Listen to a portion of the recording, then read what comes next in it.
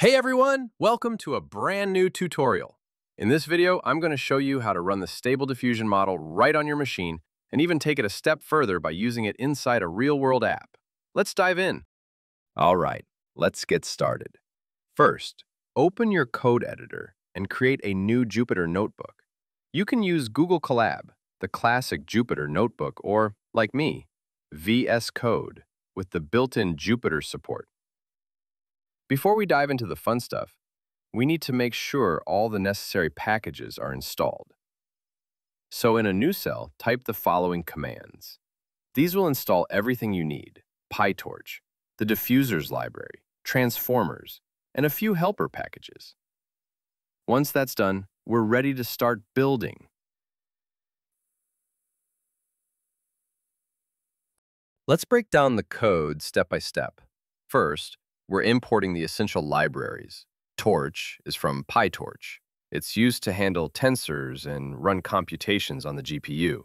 Stable Diffusion pipeline comes from the Hugging Face Diffusers library. This is what gives us access to the Stable Diffusion model. Pill is for working with images, and matplotlib is great for displaying them right inside the notebook.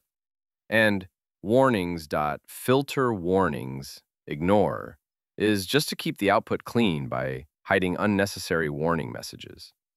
This part checks if a GPU is available using CUDA.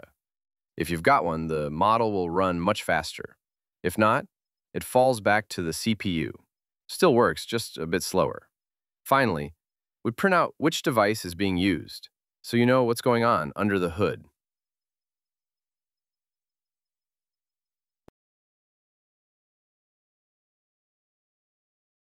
Now, let's load our model and set everything up for generation. We're using a smaller version of Stable Diffusion called TinySD. It's much lighter and perfect for testing things locally, especially if you don't have a powerful GPU. Here, we load the model into a pipeline using from pre-trained. We also set the data type depending on whether we're using a GPU or CPU. Float 16 is faster and uses less memory on GPUs, while Float 32 works safely on CPUs.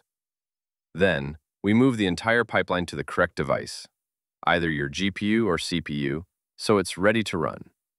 This line enables attention slicing, which helps reduce memory usage during image generation. It makes things smoother, especially on lower-end hardware. And finally, we print a little confirmation message, just to let us know everything loaded correctly. Now here's a heads up. When you run this cell, it's going to take some time. The model needs to download a bunch of files from the internet. For me, it took around 26 minutes to fully download everything the first time. So go grab a coffee or three and let it finish in peace. Now that our model is ready, let's create a function to generate images from text prompts. Here's the function we'll use. This function is called generateImage, and it takes 4 parameters. Prompt, this is your main text input. The description of what you want the model to generate. Negative prompt, this is optional, and tells the model what to avoid. For example, blurry or low quality. Num inference steps, this controls how many steps the model takes to denoise the image. More steps usually mean better quality, but also longer generation time. And guidance scale. This value tells the model how closely it should follow your prompt. Higher values, it's more faithful to your description, but less creative. Inside the function, we call the pipeline with our parameters, and images 0 gets the generated image from the result. Finally, the function returns that image so we can display or save it. Pro tip: you can tweak the number of steps in guidance scale, depending on how sharp or stylized you want your images to look. Now it's time for the fun part. Let's generate our first image. We start by writing a simple prompt: a lion versus a serpent. Then, we pass it to our generateImage function, and it returns an image based on that description. To display the result, we use matplotlib. We set the figure size to make it nice and big, use imprison to show the image, turn off the axis, and set the title to our original prompt. Just like that, your AI-generated artwork appears on screen.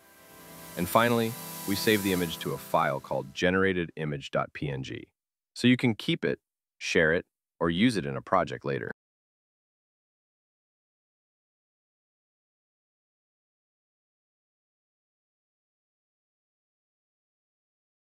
And just to show you how powerful this model can be, I tried a new prompt, a red dragon fire breathing.